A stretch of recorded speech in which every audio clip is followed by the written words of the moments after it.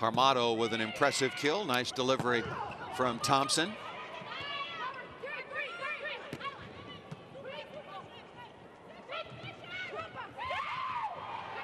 Davis with a pancake. Cherlich with a brilliant dig. We have not called her name much at the defensive end for Germany, quite frankly, because the American offense has been so poor. That's great extension by the libero for the United States.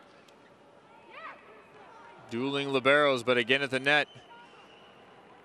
There was a good move. Look at this, straight over. Oh, reaching a little bit towards the hitter. Harmato gets it.